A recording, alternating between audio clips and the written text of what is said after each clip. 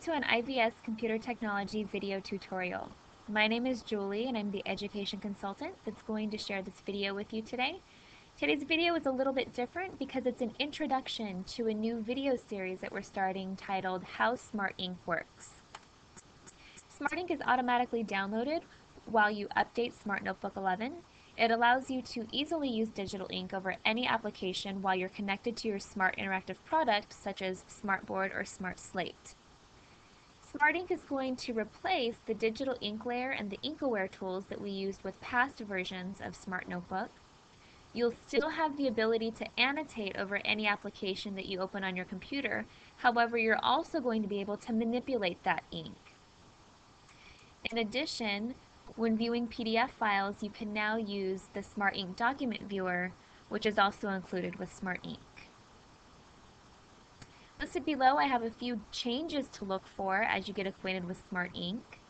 I'm going to compare previous versions of Smart Notebook to Smart Notebook 11 and SMARK Ink. In the past, if I left Smart Notebook software and I picked up a pen from my pen tray, I would immediately see the digital ink layer, which would create a white border around my desktop or around my screen.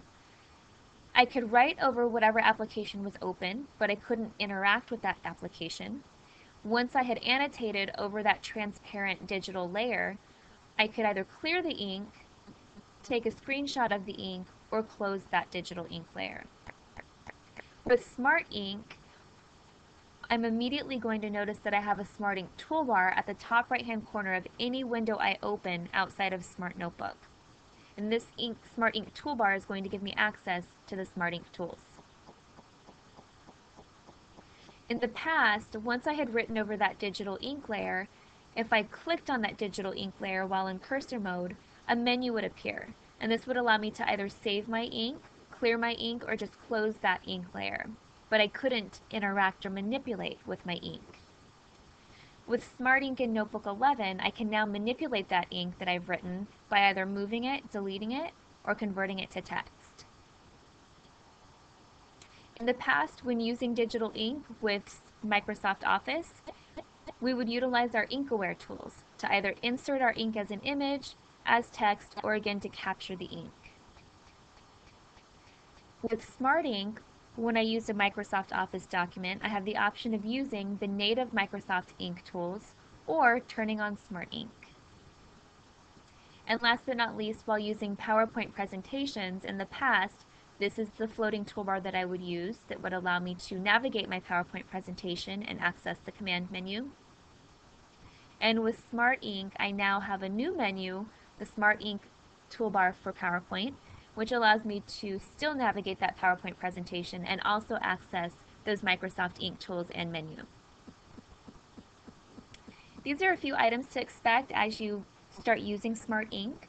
You're going to notice that toolbar appears every time you open an application other than Smart Notebook, and it will be located at the top right-hand corner, though you can move it. You'll also notice that your writing and drawing experience is going to feel much more intuitive. This is because I can open up any application, pick up a pen from my Smartboard, or choose a pen from my Smart Slate and immediately start writing.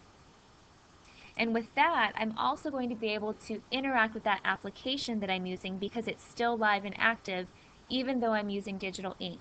So you're no longer going to be stuck in that digital ink layer. Let's take a look at a few live examples. I'm going to go to the internet first. And while I'm on the internet, I can either use my SMARK Ink toolbar to access my SMARK Ink tools, or I can choose a tool from the Smartboard or my Smart Slate. I can immediately start writing, and I'm just going to circle all of our IVS offices.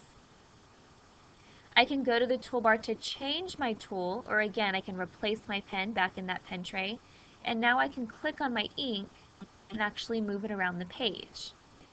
I can delete the ink, and if I had written a word, I could convert that word to text and send it to one of the text boxes on the page.